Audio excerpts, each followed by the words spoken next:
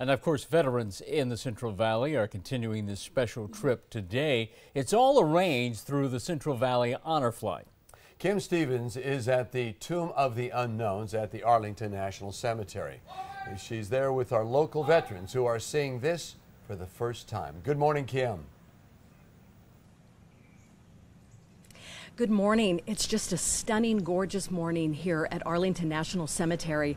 The changing of the guard has just occurred behind us, and now this old guard, this honor guard, will be here guarding the Tomb of the Unknown.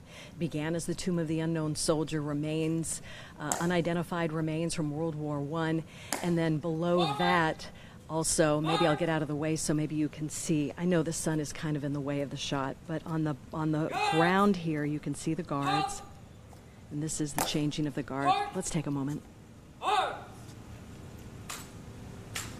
Ready? Face!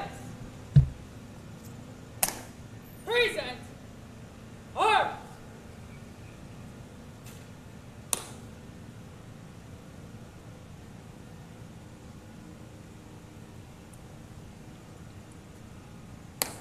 Port! Arms! Ready! Face! Pass! On your orders! Pose and orders. Remain as directed. Order. Acknowledge. Ready? Face!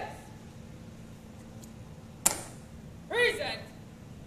Arms!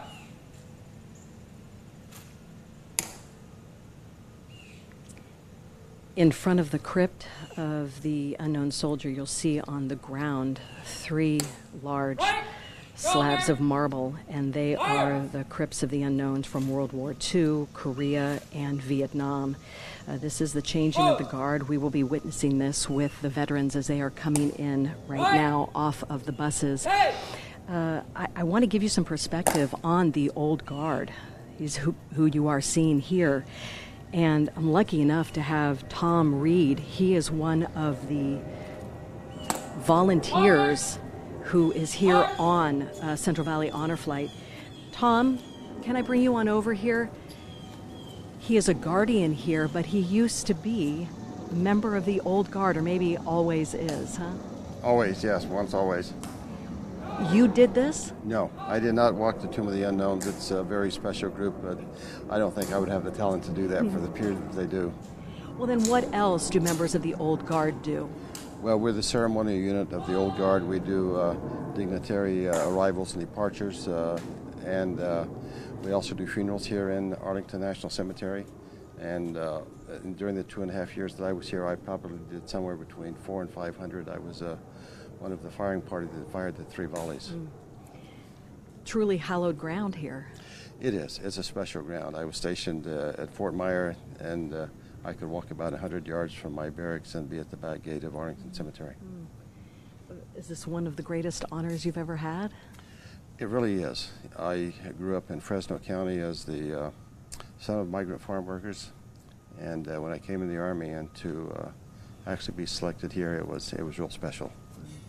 Well, it's really an honor to have you here to be able to share some insight on the old guard, but also as a guardian to another amazing veteran here. Yes, we attend church together, and when I spoke with him about a year ago, I asked him if he had made his application in, and he said no, he wouldn't, but I said, I'll go with you, and he said, okay. Well, let's bring him on over real quick. Tim, can you come on over? How has the trip been for you? It's amazing. I really was looking forward to this. I had been here once before, but of course years go past and I've forgotten a lot of stuff. But I was especially interested in the Korean Memorial. Yes, you served in the Korean War. Yes, and what interest I had in that was the etching on the marble walls at the Korean Memorial, the faces of soldiers that actually served there. Of course, you can't identify who they are, but it was just an astonishing thing to me to see that. Did it bring back memories you wanted to remember, or has it been troubling ever since? No, I haven't been bothered by anything. I had a good duty there. I didn't see any combat, but I was placed in responsibility, and yeah, I enjoyed it. Yeah. You still served. You were an auto mechanic, and you volunteered, and you gave, and your whole family sacrificed while you were there. That's true. That's true. They sure did. Thank you very much for your time today. We appreciate it. Talking as quietly as I can because, well, this is a very important ceremony. The members of the Central Valley Honor Flight are just coming into place, and we will be seeing not only another changing of the guard here at the Tomb of the Unknown, but something exceptionally special is going to happen, and it is very, very rare opportunity, and that is that 2 veterans and their guardians have been, well, received the honor to be able to present a wreath to the Tomb of the Unknowns. It's a very rare thing for these veterans here on the Central Valley Honor Flight, but definitely something that we will be watching with awe and wonder. And as that is about to begin, I need to sign off here. Gentlemen, do you have any questions at all here from Arlington National Cemetery? Is the emotion as palpable there as we're seeing here? I mean, I got a lump in my throat watching your entire report.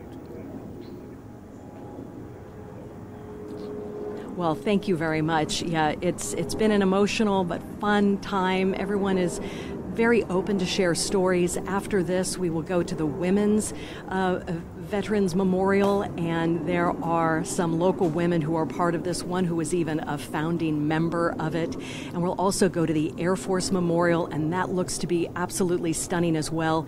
And then after all of that, and I know a box of tissue, we will be getting back on the plane in Baltimore and heading home. We would love to see you tonight around 6 o'clock to welcome these veterans home.